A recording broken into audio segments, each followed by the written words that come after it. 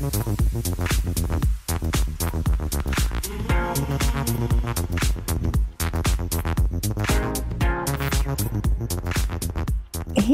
I am, we are, with Jane Goodall, who is completely a fantasy of mine, a fantasy of what a woman can be. And we are here at the United Nations. You are an ambassador for peace. You are so many things to so many people. And you have told us that we are all connected. Talking about connection, would you say just a few words about how it all happened to you when you were a little girl in Bournemouth? Oh, I loved animals from the moment I was born. I was lucky enough to have a very supportive mother, as I believe you did. I did. And so when I was 10 years old, I found this little book, Tarzan of the Apes, and I just had saved up enough pocket money. This was in World War II. And I bought it and read it, and of course fell passionately in love with it. That was what began my dream. I will go to Africa, I will live with wild animals, I will write books about them. I didn't dream of being a scientist. I was invited by a friend whose parents had moved there. I had to save up money working as a waitress, and then I heard about Dr. Louis Leakey, and I went to see him at the Natural History Museum. He it was who gave me the chance to go and live with and learn from not just any animal, but the one most like us, the chimpanzee. Who was the first chimpanzee you met? First of all, they all ran away, and they'd never seen a white ape before, and we are and one of the great apes. One. Well, I don't think they How thought old were so. you? I was 26, but the first one who began to lose his fear. I named him David Greybeard. He had a beautiful white beard, and he's the one who showed me that chimpanzees can use and make tools to fish for termites. Wow. And that was the big breakthrough, because it had been thought by science that humans and only humans used and made tools. We were man the tool maker. That's right. So your first chimpanzee was David. David. And that was the beginning of a completely different life. Yes, and the lucky thing for me, nobody had done it before. Everything was new. Everything I saw was new. And one of the problems was that people said, well, Jane's never been to university. How can we believe anything she says? Yet luckily, photographs proved it. And as David Greybeard got more used to me, I began to get to know the other chimps. And so when did the world get to know Jane? When did Jane actually communicate this to the entire world? It was because of David Greybeard's tool using. The National Geographic, Louis Leakey, sent them pictures, and they said, okay, they would fund the project, because I only had National Geographic. Yes. So then gradually I got to know the other chimps, and gradually they lost their fear, and I began to learn about their complex social life. And you know what's fascinating is in chimp society, just like human society, there are good and bad mothers. And the good chimpanzee mother is affectionate, and she's protective, but not overprotective. And above all, she's supportive. And her offspring do better. The males reach a higher position in the hierarchy, likely to have more offspring.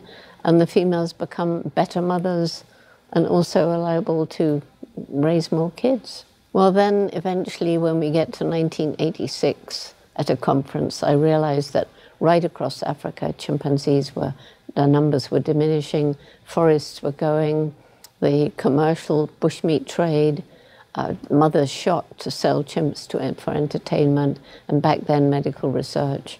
And I knew I had to do something to try and help them. I managed to get together a bit of money and visited some range countries.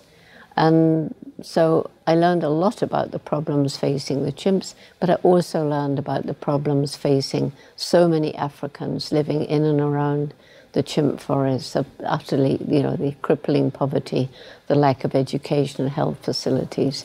And then I flew over the tiny Gombe National Park, where my research is still going on, by the way. And what had been part of a huge forest was now a little oasis of trees surrounded by completely bare hills. Through helping the animals, you started helping the men. We started this program, Take Care Otakari, with a tiny grant from the European Union, and worked with the people, listening to what they said, not going arrogantly in and telling them what we were going to do for them. No, it was listen to them, work with our own team of Tanzanians. Right. When did you create Roots and Shoots? You know, it's a lot of hard work helping the people now in 6 African countries and raising the money to carry on with our projects. And all of that would be useless if the next generations aren't going to be better stewards than we've been.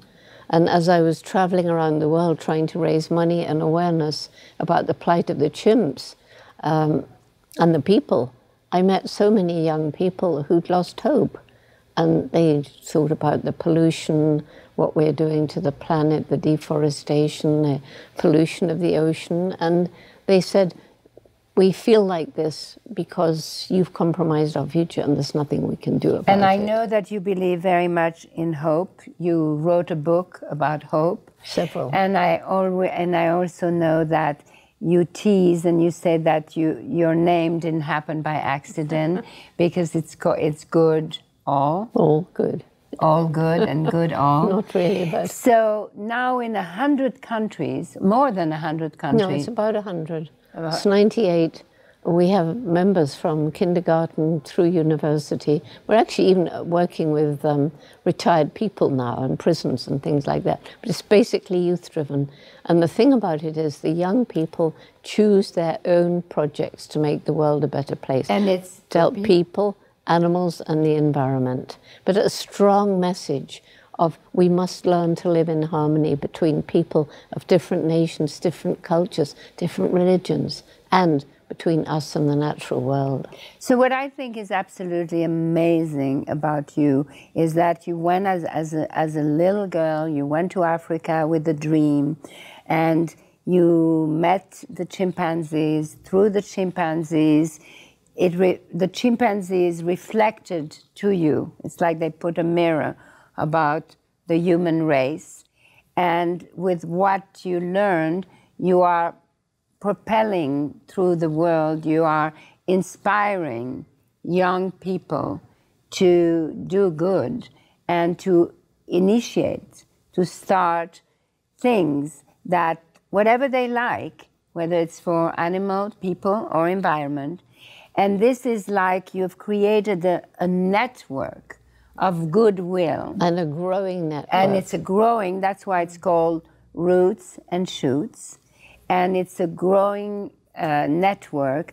And I am so enthused myself, and I think it's really important for people to spread the word and tell their children and tell their school and try to get as many young people who are roots to push the roots, push the rocks and to become shoots. Yeah, and already there are many adults now in high places, teachers and parents and politicians and CEOs, and they've been through Roots and Shoots, and they all say it changed the way we think. What is the legacy that you want people to remember? I think the most important thing is for all of us to realize every single one of us makes some impact on the planet every single day.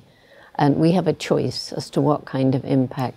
So if we just think about the consequences of the little choices we make, what we eat, what we buy, what we wear. What we throw away. What we throw away, all of those things. Think about how that will affect the planet. And has it caused suffering to animals or people? Has it harmed the land? These kind of questions. And that's what's going to move us towards a better world. Well, if anything, with our meeting, I know that as much as I can, I will carry your flag. Thank you. And I will promote it. That's wonderful. Thank you.